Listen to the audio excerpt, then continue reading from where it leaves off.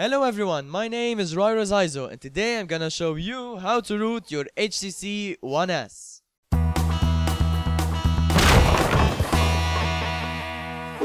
The same procedure is applied to the HTC One X except for different files being downloaded for that specific device. So let's start rooting! So the first thing you should do is go and download the Android Sdk. The Android Sdk tools only is enough for this to work. So you either download this or that, or if you have a Mac, you can download this one or that one. I'll make sure you have a link down below, down in the description, linking to this page. A lot of videos and guides are already posted on the internet, so I'm not gonna go through how to set up Adb and Fastboot to work. Also, you should make sure that Fastboot in the power options is unchecked. So we go to settings, we go to power, and uncheck Fastboot. And also we should go to settings and developer options and enable USB debugging. I have that already enabled. Also, you should make sure you've plugged in your device to your PC. Also, you should have the HTC drivers installed on Windows for the Adb and the Fastboot programs to work for your device. Now, while your device is up and running, open up a command prompt and type Adb Reboot Bootloader. So we're gonna write Adb Reboot Bootloader and hit enter. And as you can see here, Adb is starting up and it has issued the command and it shut down. So now it's booting up to the bootloader, and this is the bootloader. We have these androids on skateboards there, so you know you're in Fastboot or bootloader mode. You have Fastboot USB there, so you know you're in Fastboot mode and connected to the USB. I have this tampered because I worked on it before, and I have this relocked so I could show you how to unlock it. So anyway, we are in Fastboot mode. We don't have to touch anything there. So we're gonna throw the phone and go to HTCDev. So we're gonna have to go to HTCDev.com. From there you have to log in here. So log in. Of course, if you don't have an account, you should register. Yay! We're gonna hit the unlock bootloader button there and get started. You have to select your device there, so it's in HTC One S. They're all the same procedure, so I'm gonna hit all other supported models and begin unlock bootloader. Do you still wish to continue? Yes. Yeah, I acknowledge. Yeah, I acknowledge. Proceed. I'm already in bootloader mode, so this is guiding me how to get to Fastboot or bootloader mode and downloading the necessary Fastboot files or whatever. I already have that all in the SDK. So we have to write this command, Fastboot OEM get identifier token.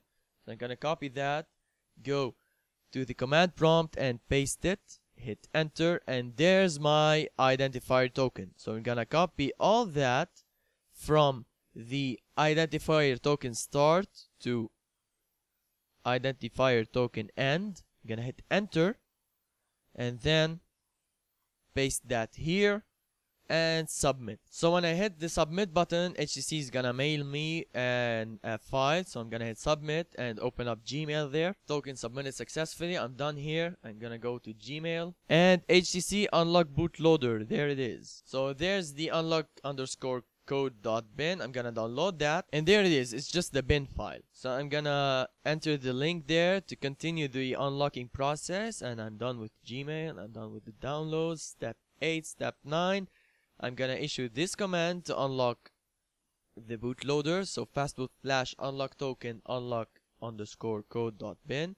Gonna exit this command prompt and go to the command prompt that's inside this folder. Open the command window here. Alright, so I'm gonna paste that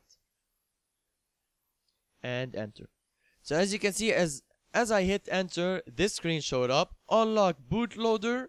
No, yes, of course it's a yes. So I'm gonna hit volume up to select yes and power to apply. Now it turned off, so it's gonna reboot to a formatted version of the stock ROM, and we have the bootloader unlocked. You should go through this setup so you could get to the settings and enable USB debugging and disable Fastboot. So I'm gonna skip this setup. Alright, so we go to settings again. We go to power, disable Fastboot, developer options, and enable USB debugging. Okay, so next is flashing a recovery. So what you're gonna do is flash a recovery using the bootloader or Fastboot. So to check if I'm connected, I'll just hit Adb devices, and I am, as you can see. So Adb Reboot Bootloader. Of course, in order to root the phone or flash whatever we want, we have to have a custom recovery. So now it's booting up to the bootloader, and there it is. It's in Fastboot USB, as you can see. It's unlocked, it's tempered, and it's in Fastboot USB. Perfect. So now we're gonna flash a recovery. And so to flash the recovery, we're gonna issue the command fastboot flash recovery and then the name of the recovery.image file. So I have clockwork mode recovery there for the vil, and I'm gonna make sure you have that linked as well. So I'm gonna hit fastboot flash recovery and then hit tab because it's the only file there. So I'm gonna hit enter. And it's sending, writing, and finished. So we're gonna go here. The controls are up, down, volume up and volume down to highlight, and power to apply.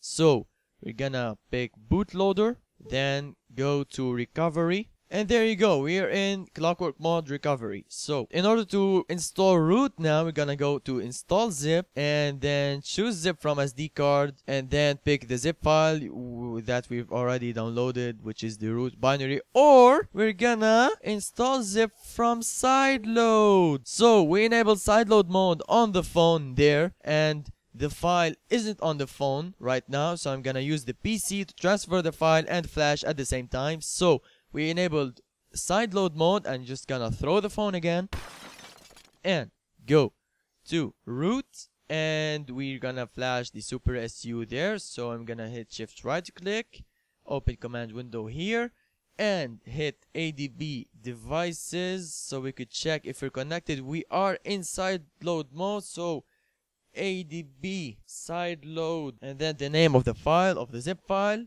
So as soon as I hit enter there, it will transfer the file and start installing it automatically. So root is flashed, so I'm gonna hit home or back and then hit I don't know if you can see this, and then hit reboot system now. So now it's rebooting and boop. Alright, so now it's booted and we're greeted with this awesome new app called Supersu. So we're gonna enter that and it works. This is Supersu.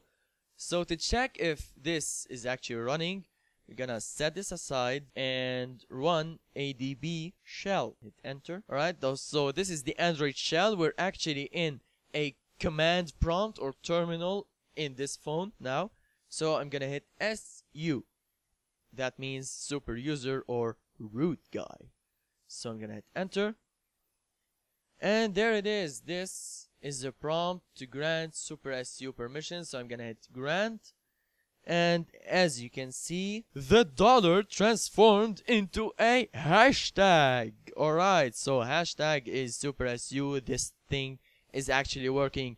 We just rooted an HTC One S. I have a small channel announcement to make. You'll be seeing some random videos coming up in the next few days talking about how to make Android's battery life a bit better. They're small videos and noob friendly. This is because I'm updating my website, AndroidBatteryLife.com, to Lollipop and implementing videos on it too. Thank you all for watching this video. I hope you enjoyed my guide. Please like this video if you found it useful and subscribe to my channel for more content like this. I was rirozizo and I'll see you soon.